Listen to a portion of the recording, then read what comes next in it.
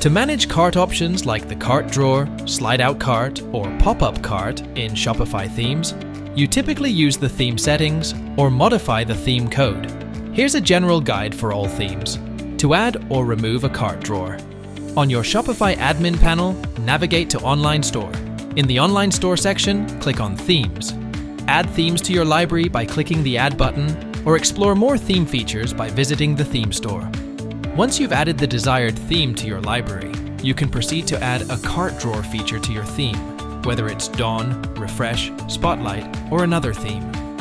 Click the Customize button next to your currently active theme to open the theme editor. In the editor, look for a tab or section called Theme Settings and click on it. Within Theme Settings, find Cart or Cart Settings. Check if there is a setting labeled Cart Type, Cart Style, or something similar.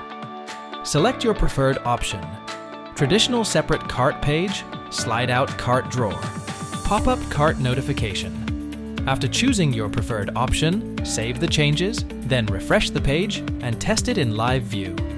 To remove the cart drawer feature from your Shopify store, follow the same steps as adding it, but change the cart type option back to a separate cart page instead of the cart drawer. By following these steps, you've now learned how to customize the cart experience in your Shopify store using the different themes.